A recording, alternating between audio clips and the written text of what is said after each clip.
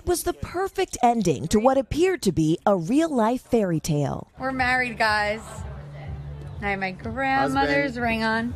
Marissa Fuchs, a popular Instagram blogger, tying the knot in Paris with her financier boyfriend, Gabriel Grossman, last Friday, just 3 days after sharing this video with her more than 160,000 followers.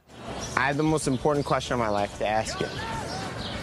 Grossman sending Fuchs on a whirlwind globe-trotting adventure from New York City to the Hamptons, then Miami.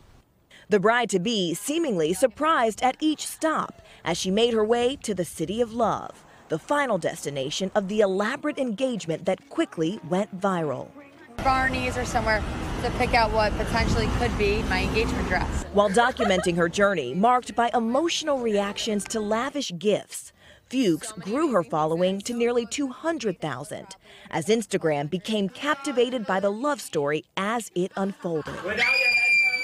But now, some are questioning if the newlyweds worked together to stage the so-called surprise proposal and wedding as part of a calculated business strategy.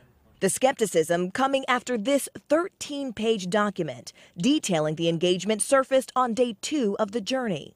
One of Fuchs' friends saying she'd worked with Grossman to prepare the document, using it to ask companies for sponsorships in exchange for mentions on Fuchs' Instagram page.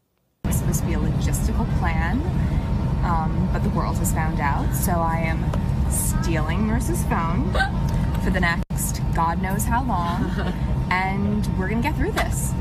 It remains unclear if any companies actually sponsored the couple. However, none of their posts include the mandatory disclosure of paid advertisements required by the Federal Trade Commission. Thanks, guys, for following along. This has been amazing. The act of popping the question sparking a new question this morning. Did they do it for love or for money? The answer unclear in the filtered reality of social media.